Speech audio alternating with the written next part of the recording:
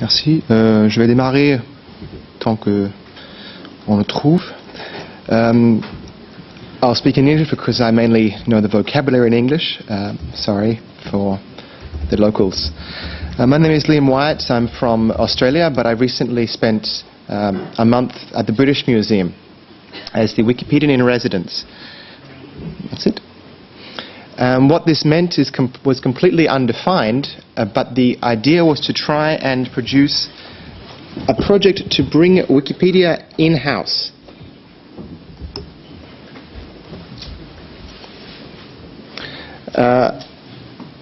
On the basis that we have a lot more in common, the cultural sector and the Wikimedia community, than either would like to admit, generally speaking.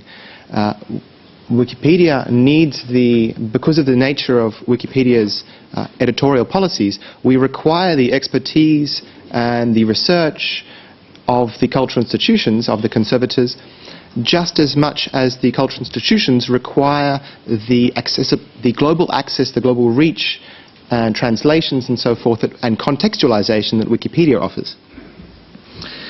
You can find everything that I'm about to say at that website if you merely go to Wikipedia, English Wikipedia, and type into the search box wp:/glam/bm, and that will bring up everything that I'm about to say. If you simply go to wp:/glam, that will show you a one-page summary of advice to the cultural sector for how you as an individual in the community of GLAMs can become personally involved in Wikipedia in a way that is appropriate to both contexts.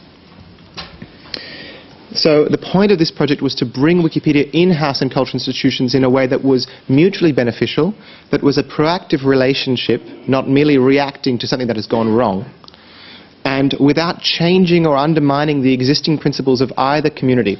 Obviously, if a museum changed its copyright policy or Wikipedia changed its editorial policy, that might make things easier, but it was about finding what can we do together on the existing principles. I was there for 5 weeks. It was just me. I had a $0 or £0 budget. We had 6 sub-projects. During the month that I was there were approximately 50 main page appearances on the English Wikipedia of objects from the British Museum.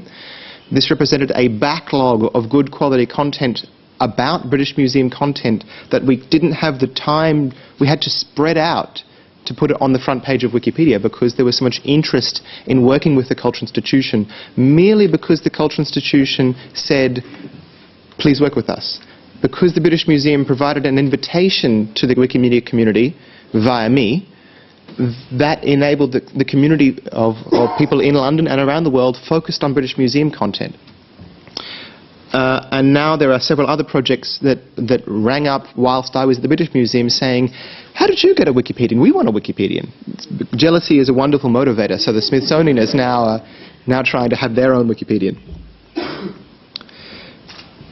We ran GlamWiki in Australia last year, and we also ran GlamWiki in London last week. And one of the recommendations that came from GlamWiki in Australia was we need to find ways of building personal and long-term relationships between cultural institutions and Wikimedia.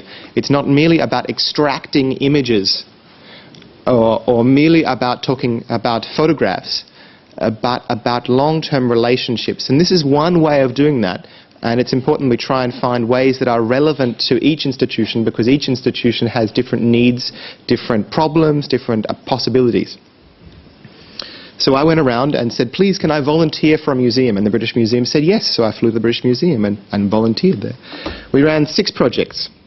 Backstage Pass was the first one. This was what Eric mentioned this morning, where the British Museum invited Wikipedians in-house and showed them stuff that is not normally on display. This provided the Wikipedians a sense of being special, of having access to things that are not normally seen, and there was a sense of reciprocity and a sense of personal relationships between the individual curators and the individual Wikipedians. There was no obligation in either direction to do anything in particular, but over lunch, and this was the important part, not the tour, but the lunch, we could talk and say, hey, I like that thing too. You like that thing? Fantastic, let's work together.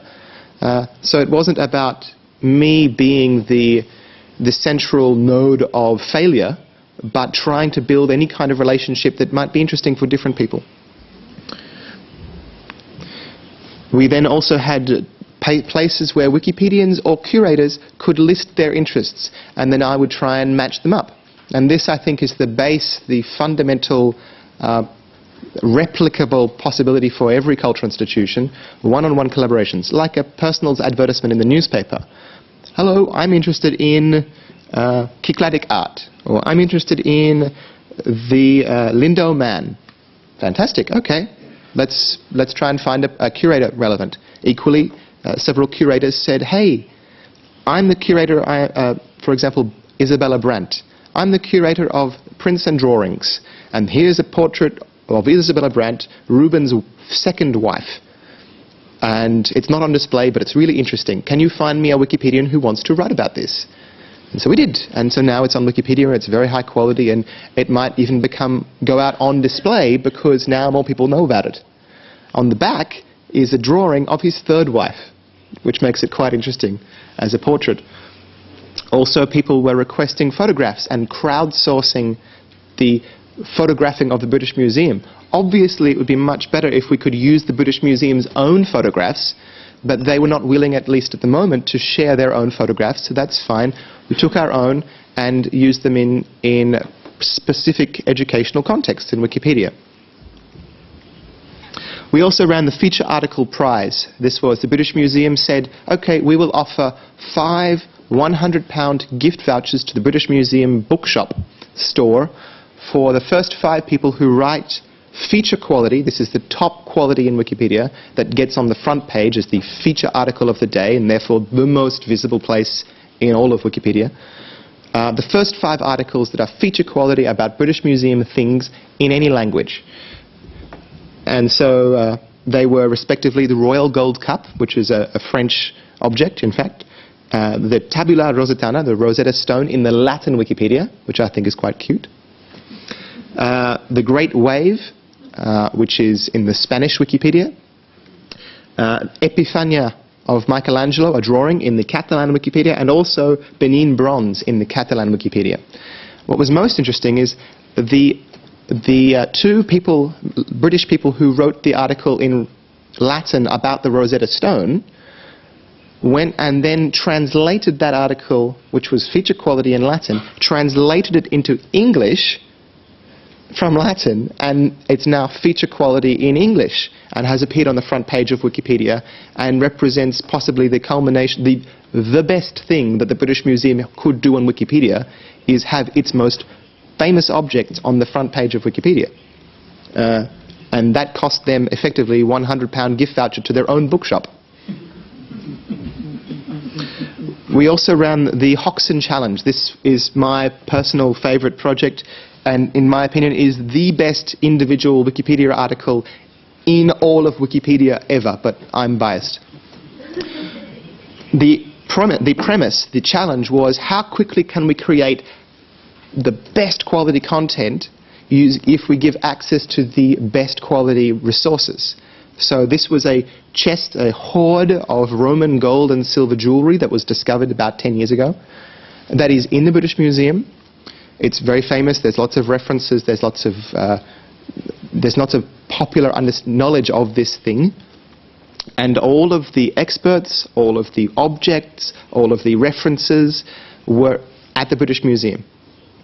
So we said, okay, invite 10 Wikipedians on site, get the curators and the experts and all the books they wrote into a room, lock them in a room with Wi-Fi and coffee for a day, and see what happens. Now, we didn't produce a feature article in one day, but we produced it in about 2 weeks, and it is extensively referenced. It is extraordinarily high quality, precisely because we had all of the relevant experts checking it. And it is now translated, and is now a whole ecosystem of other articles about related content, such as Roman spice trade to Britain in that period, which didn't exist at all. It represented a fantastic bringing together of relevant interests around this one subject, and is also quite replicable in any other cultural institution that has content which is well researched. And finally, we had the sixth project was school translation. This is a high school from Ardèche, from Annonay, on Ardèche, and they came on their school trip to London at the end of troisième for their school trip. And what we did was find 15 or 20 Wikipedia articles in English that did not exist in French, and asked them as part of their English class to translate the first 2 paragraphs of the English article into French, and then give that back to Wikipedia so we can create those articles in the French Wikipedia. It's not the most efficient way of creating new content, but it meant that those students could then learn about collaboration, collective editing, footnoting, translation into English, and then when they arrived at the British Museum, we gave them the list and they went around and tried to find the objects that they had just written about. So it was a good transfer of information from learning about it online and then discovering it in real life. So they are the 5 projects. You can see in blue the number of page views of British Museum objects in English combined. It's brought down by 2 orders of magnitude. So the highest point there is actually 1 million, not 10,000. And the red is the number of click-throughs from Wikipedia to the British Museum. So you can see there's approximately 100-to-1 relationship between a page view on Wikipedia and a click-through to the British Museum website. Wikipedia articles about British Museum content material in English is seen more than the British Museum's own website. And this will be true for the Louvre, for the Smithsonian, for every museum. Your content in Wikipedia is more visible in Wikipedia than your own website. This is the crystal skull, which is that spike, the 10,000, the 1 million spike, because that was the day that the film Indiana Jones and the Temple of the Crystal Skull was released.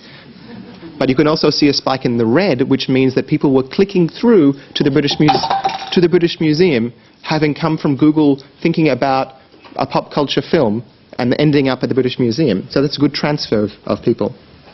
All of these projects are about improving content. They're all about focusing on personal relationships.